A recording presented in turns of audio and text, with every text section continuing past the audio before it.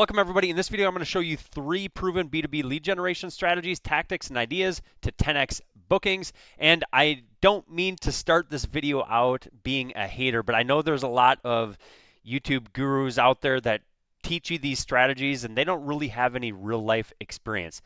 But luckily for you today, I actually do. So I'm going to give you a real life look under the hood of the things that I've done. So I'm going to share the top lead generation strategies that I've used to help build 3 B2B companies. Okay. And if you're new to the channel and you're not familiar with how I do some of these little presentations, this is a Notion doc. The link is in the description of the video. So you can actually take it and make a copy. All right, so what I can promise you in this video is that first we're going to explore those 3 ways to help with B2B lead generation, those ideas to help you 10x your bookings. But if you follow the strategies in the video, then I can almost guarantee that you're going to see a very significant increase in your lead generation and your booking rates, okay? And by mastering it, you're going to, 1, generate more high quality leads consistently, right? A lot of businesses, they kind of have this up and down, inconsistent lead generation strategy, which basically means you have inconsistent sales growth, okay? Inconsistent bookings. All right, you're going to increase your sales pipeline and close more deals. You're going to become more efficient and effective in your marketing efforts and also your sales efforts, okay? And you're going to be able to build a sustainable lead generation system that supports long-term growth. It's not just a growth hack. It's not just a gimmick, right? So there's a lot of these little growth hacks and things that help generate leads, but they don't last very long. Okay, so what I'm going to focus on is showing you sustainable mechanisms to help you with that. Does that sound good? If so, let's get started. Again, if you're not familiar with me, my name is Patrick Spielman. I am the founder and CEO of Upticks, which is a sales automation CRM, and I've helped tens of thousands of salespeople and marketers, along with over 3,000 plus customers, boost their sales with some of these strategies. Okay, I'm also a former 6-time award-winning top 10 master franchisee at a company called Sculpture Hospitality, and I built and ran a 7-figure sales agency. So I've actually done all of these strategies, and I still do, okay? But that's enough about me. Let's dive into how you can use these lead generation strategies for your business. So the 3 that I'm going to go over, 1 are inbound, okay? And there's multiple. So I said 3 proven strategies, right? But these are actually pillars. So I'm going to give you multiple strategies within each one of these, okay? Inbound, outbound, and then inbound, outbound. Okay, so there's a little bit of a difference. So let's get into inbound first. All right. The first one, word of mouth referrals and networking. Okay, so obviously, like this is where most people start in business. Okay, with just word of mouth and referrals, and it's a great channel. Okay, to get business by getting your current customers or even your friends, your relatives, other people in the industry to refer you business. Okay, it can be very, very powerful to get referrals, right? But here's the problem, is it's a slow way to grow, but it has high conversions, okay? At some point in time, you might want to grow outside of this. And that's ultimately what I'm going to focus on in the rest of this video, are strategies to help you grow outside of just networking and referrals, if that's all you're really leaning on to help you with growth, okay? So one of the ways that you can do that, at least with word of mouth and referrals, outside of all these other strategies, if you did want to accelerate your word of mouth networking and referrals, is be proactive. I know this sounds stupid simple, but you can actually use some automation. You could use a tool like Upticks, my product, to help you automate word of mouth and referrals and networking, asking existing customers for introductions. You could actually accelerate this if you wanted to make this a pillar for your growth strategy. All right. The next one under inbound is, of course, organic marketing. So creating valuable content that attracts your target audience through, blogs, newsletters, LinkedIn content, YouTube videos is a great way to grow your business. Okay. It does take longer, of course. Okay. So there's a lot of effort that goes into it in the front end, but it kind of scales on the back end, at least maybe like a YouTube or blogging, right? Maybe not a newsletter, because once you send a newsletter, it usually doesn't get, too much traction.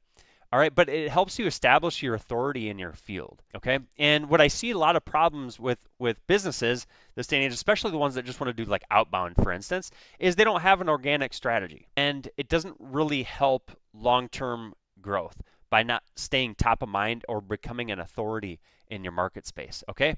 So high quality blog posts. I don't love blog posts. We don't do a ton of them. We do more newsletters. Full transparency there. That's why I said blogs and newsletters. We do mostly YouTube content, okay? But you can use it to drive traffic to your site, nurture leads. And the good part, especially about video, you're watching this video now, is it's incredibly effective, okay? It's basically a 24/7 salesperson, and it gets you leads, and that helps those leads know you, trust you, and even like you, which is fantastic, right? That's like kind of what we want to do. I'll give you a little look under the hood with mine. So at the time of this recording here, I've got about 250,000 views on YouTube. Not bad. Almost 19,000 watch hours. That's not bad. I've done YouTube content pretty inconsistently over the years. I've been a busy founder. I've ran 3 companies, all at one time at one point. Now I just have upticks, and that's my only focus. But my only regret with YouTube content is just not being consistent with it. Okay, that's it. That's all. But at that being said, it's one of those channels that's nice because I create a video, and if I do a good job with SEO and stuff like that on YouTube, it keeps producing views day in and day out. So I build the thing one time and it keeps producing. Now there's some deprecation in results over the course of time, no doubt. So you got to kind of keep up with it, so to speak, but it can keep growing and growing and growing. All right. The next organic that I would talk about here is LinkedIn. This has kind of been a little bit of a bread and butter, similar to YouTube. The only thing is it doesn't scale after you post. So like you make a post and over a course of maybe a day or two, you get attention from it, right? But it's a good way to stay top of mind in your niche. Here's a little look at some of my LinkedIn stats. Okay, I've had about 1 million impressions, I don't know, 7,500 likes, 5,000 comments, 90 shares. Sharing isn't a huge thing on LinkedIn. Engagement rate. I've done 473 posts over this timeline that I pulled, which I think was a couple years or something. So, here we go, 1,110 days. So I'm doing a post about every other day. And just like YouTube, I kind of regret not being as consistent as I possibly could. So I've gone through kind of peaks and valleys. We get busy with doing different initiatives with the business, the company. And this is where like we're still growing as a business. So, hiring more people and stuff like that is of course thing that you need to do over time and a thing that we're also working on. All right. And if you calculate these impressions based on like what you might pay for paid ads, for instance, let's give it a generous $35 CPM, which is very generous. On LinkedIn, it's much higher than this. But I mean, that's like $38,000 in earned media. All right. Now, it took me a lot of time to do this, but it's also helped establish me as with credibility in the marketplace. A trusted resource in the outbound and outreach and sales community, and gotten other people to like me, some people to hate me. It can be controversial once in a while, but it's a great channel. Okay.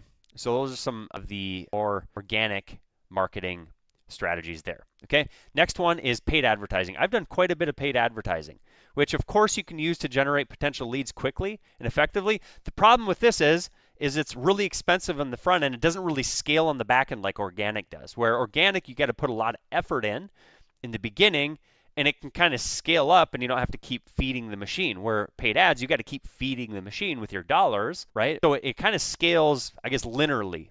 But it's great to generate traffic leads right now, okay? And I've used more or less Facebook ads a lot. I've done LinkedIn ads, of course, as well, quite a bit because we're in B2B, all right? So the biggest thing here is to use like some sort of value-based approach. Use a webinar or what's called a video sales letter, which is effectively a shorter version of a webinar. This isn't a full training on how to do webinars or anything like that, all right? But what you can do if you want to learn from some of the paid advertising that I've done is you can do something called funnel hacking, where you take a look at other funnels, analyze it, optimize it, and you see how you can use that as a framework to maximize conversions. If you want to do that, there's a link right here. You can hack my funnel, all right? This funnel produces pretty well. I could always do better for sure. These are the stats in the last 30 days. I guess we've generated 781 clicks. I don't know what this actions thing is. I'm not sure my tracking software. This is a software called ClickMagic, by the way, if you wanted to get into attribution tracking. Engagements are leads. So of the 781 people who visited the page effectively, about 19% opted in, and it cost me about $17 each. So some of these opt-ins came from paid ads, some of them came from just organic, right? They came to the Upticks website from a YouTube video, from maybe a cold email we sent, maybe a newsletter, all different traffic, LinkedIn content, all this kind of stuff. So this is kind of an aggregation of all the traffic that we're getting to go to the website, right? And we have this one main funnel, we call it, that generates us leads outside of people signing up for our software. Okay, and in the last 30 days, 51 of them have booked. This says sales, it's actually not sales, it's a booking. So in ClickMagick, you can't change the names of these, but so we recognize booking based on after they've booked on a Calendly link. So 51 of them have auto booked. This isn't counting my sales team, all right? So these are people that basically just book directly through our funnel. So we're getting, 1 to 2 leads a day. And by leads, these are bookings, like meetings on the calendar, all right? And this is, again, although I'm talking about paid ads here, this is actually a collection of all the traffic, organic, paid, so on and so forth. But in terms of paid here, so far with Upticks, I've spent about $88,000 on ads. All right, I spent much more than that for my agency, and we are in the process of trying to scale these. But just to kind of show you, this is my actual ads account. Okay, 88,000. This is one of our current campaigns right now that we're running. Generated about 447 leads. A little bit higher cost of lead than what I've gotten in the past. I can't scroll down on this, but in the past I've gotten anywhere from $5 to $15 leads. But with this funnel, it's more targeted and all the lead costs are higher. We're getting higher quality leads. So that's an important thing when you're running paid ads. Sometimes cheap leads aren't always better, okay? Sometimes cheap leads are actually worse because then you hand those leads off to your sales team and they're spending and wasting a bunch of time on leads that really aren't that great, okay? So I've done a lot of things with landing page copy and stuff like that that helps kind of attract the leads we want.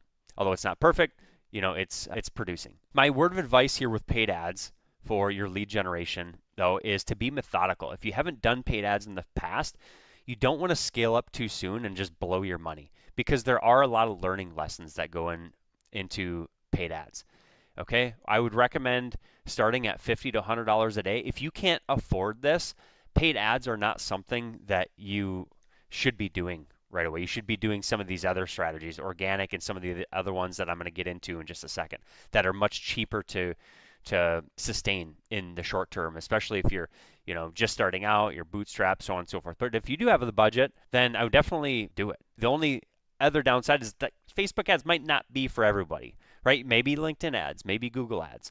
Okay, it doesn't really matter what ad platform. You're just getting attention, getting leads. You can still drive them to the same funnel, the same landing page. And again, you can funnel hack me. So check out how I do it. All right. Now to get into, so that was inbound. Let's get into outbound.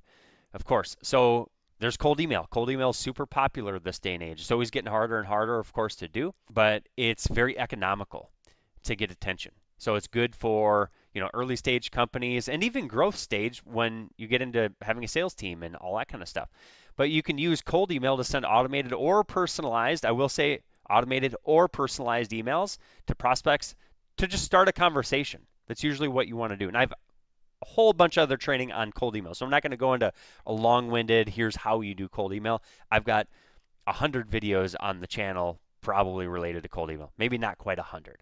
Okay, but feel free to check some of those videos out if you do want to get into cold email. Highly recommend it. I would always start with automated cold email if your market is big enough where you can test your copy. Okay, so testing your messaging first before you get into personalization, super helpful. But if you're just cold emailing and you just want to build some networking partnerships or some relationships, or you're going after really high ticket, personalized emails are definitely can convert higher. It just takes more elbow grease. Okay. So when this is done right, you can really use it to generate more leads, right? That's what we're trying to do. The warning here, just a little tip, is that you need to master email deliverability, particularly if you're going to do automated cold email. All right, that's the first thing. So that's usually the first failure point that I see.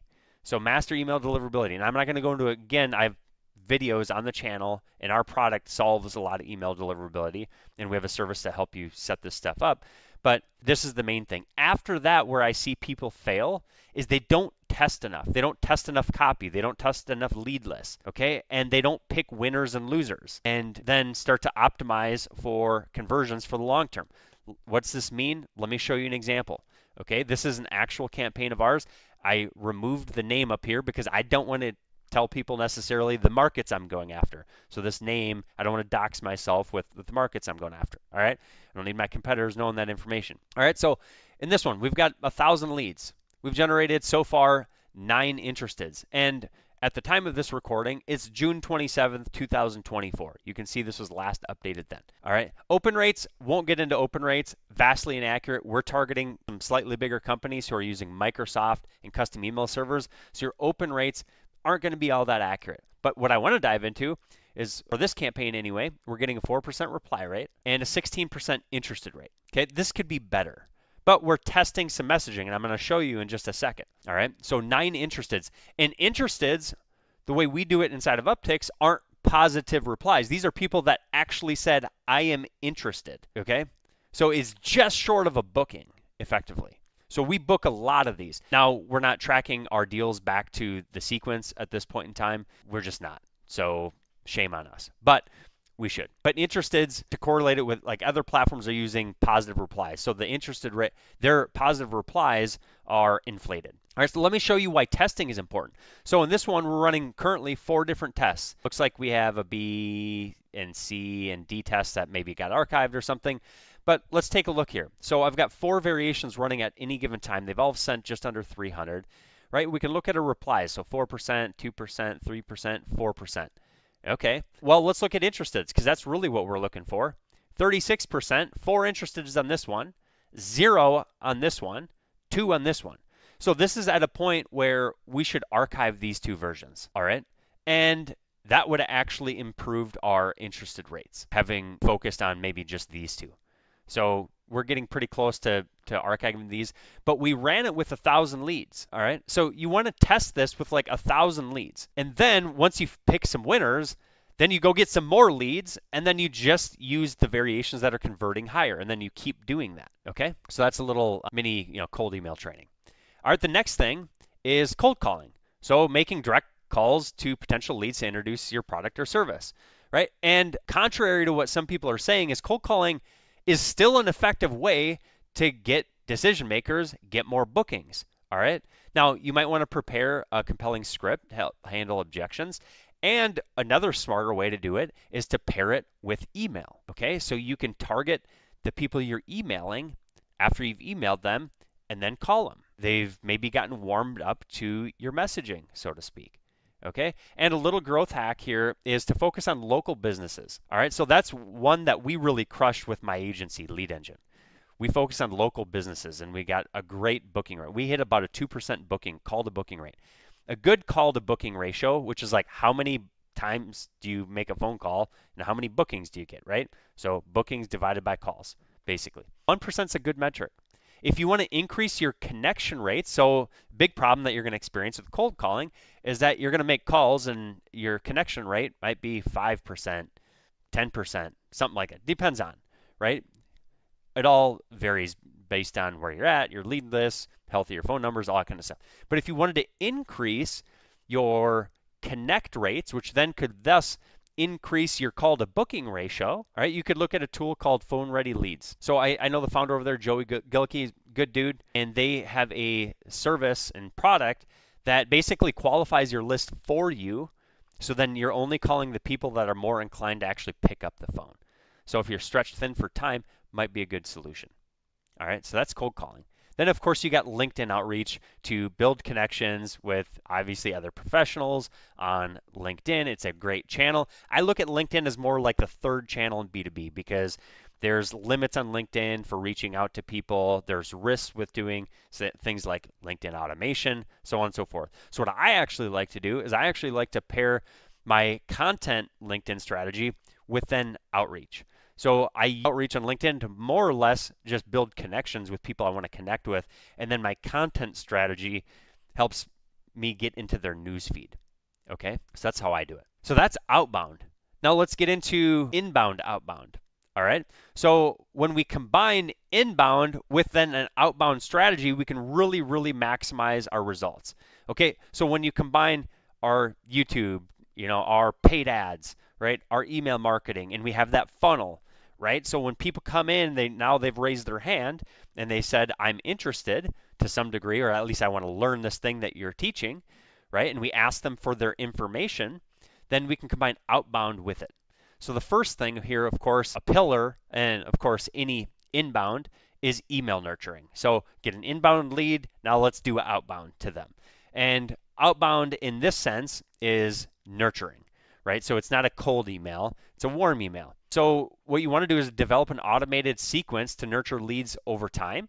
Okay, it's going to help you stay top of mind, give you brand recognition for your potential leads, and then guiding them through some buyer's journey with relevant content and offers.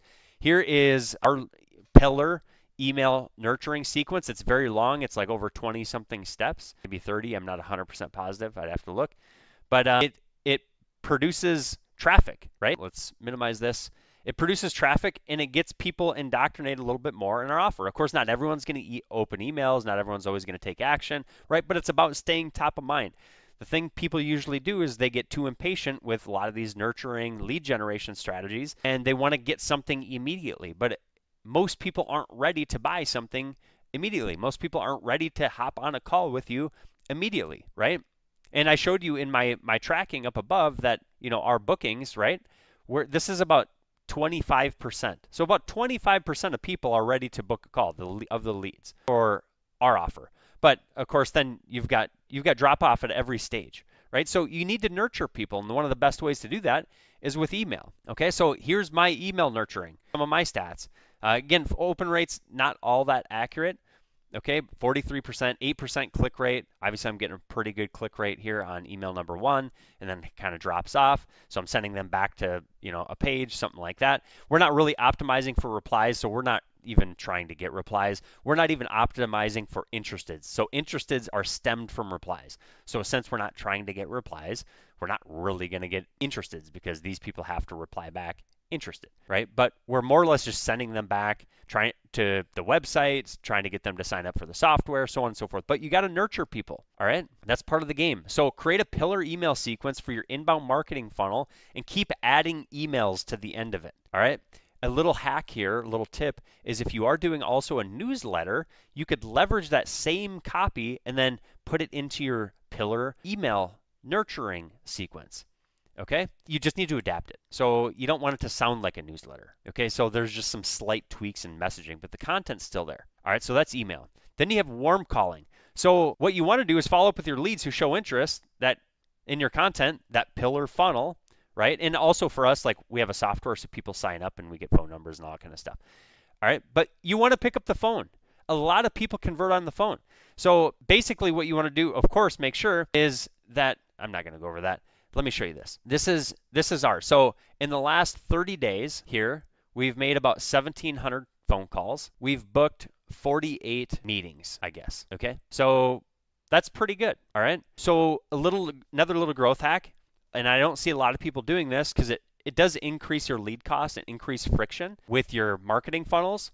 But ask for a phone number. Now you can email them. So if you're getting email, that's a standard. And you're getting phone number, now you can also call them. And then, of course, you can also SMS them. That's coming up next. And if you wanted to save some of your time, you could use a tool like Upticks to validate the phone numbers for accuracy and reduce about 15 to 25% of your calls that are maybe inaccurate phone numbers, right? Because people are going to give you inaccurate phone numbers in your inbound marketing. All right, so that's warm calling. And you can get great results from that. And then you've got SMS automation. So use SMS to nurture. It's basically just like email, right? So and SMS has high open rates. Although you can't track open rates with SMS, there's been stats about people actually opening SMS messages and stuff like that. Okay, but what I would encourage you to do is use it similar to email marketing. However, make it more personal and generate more bookings via direct response conversations. So approach them like you're a human, okay? Don't make it like a marketing thing. Make it actually sound like a real person is texting them, all right? You just want to start a conversation and then take it from there. All right, now kind of a new and exciting one at the time of this video, anonymous visitor outreach has become very popular. Okay, what it is it basically identifies the people who are visiting your website. the people and gives you data and email and some tools are even given phone numbers. This is, I think, is pretty much only available in the US due to like GDPR and stuff like that. But you can use the tool to de-anonymize your website visitors to allow you to follow up with potential leads who have shown interest in your content but haven't quite given you their information. So this is like a step above cold email. All right, they haven't actually willingly given you their information, but they've been on your site. And when people are on your site, sometimes they just get busy, right? They don't sign up, they don't take the action. They might not be interested too, but they're better leads to go after usually than cold because they've already showed some sort of interest. So you can send traffic to your website and then get information and then reach out more targeted. You can use a tool like our B2B or Bounce Capture that help identify these people. And at the time of this recording, Bounce Capture gives you more data and visibility at the time of this recording. I also happen to know the founder there, and full transparency, he's also a customer of ours, okay? And the way we do this is once the lead comes in, we have a couple paths that we send the lead down. So if we have the email address, we do one thing. If we don't have the email address, we do another thing. So we might reach out on LinkedIn since we don't have their email. But if we have their email, we're going to reach out to them there first, okay? So we manage our workflow for the sales team using a sequence. All right, I've got a couple other quick bonuses for you. So hang tight with me here. First of all, understand this is a lot that I just went over. And Rome was not built in a day. So you need to chip away at these over the course of time, and you're going to need to hire people to help you, right? I'm still in this process of doing it, having people help me and building out our team here, okay? And continuously test and optimize your strategies, okay? These are like pillar lead generation strategies. These aren't like growth hacks or gimmicks that I've given that are going to be here today and then gone tomorrow. You know, things, of course, trends change and all this kind of stuff, but you want to stay agile. These things at least have kind of de-risked it, kind of, all right? Leverage data and analytics to understand your audience and refine your approaches across all channels and mediums, and invest in training for your sales and marketing team to keep their skills sharp and up to date, and make sure you hire, okay? So those are my bonus tips. If you got a lot of value from this content, please like and share and consider subscribing to the channel. And if you found these tips really helpful and you want to take your lead generation to the next level, then I'd invite you to check out Upticks, where we provide a comprehensive platform that combines a lot of these strategies into one to help you increase your bookings and do your personalized outreach, automate follow-ups, track all your success in one place. And you can sign up for a free trial or even our free plan that we have by going to upticks.io or clicking this link in the Notion document. All right. So I appreciate your time and attention today. I hope this video was helpful, and we'll see you in the next one.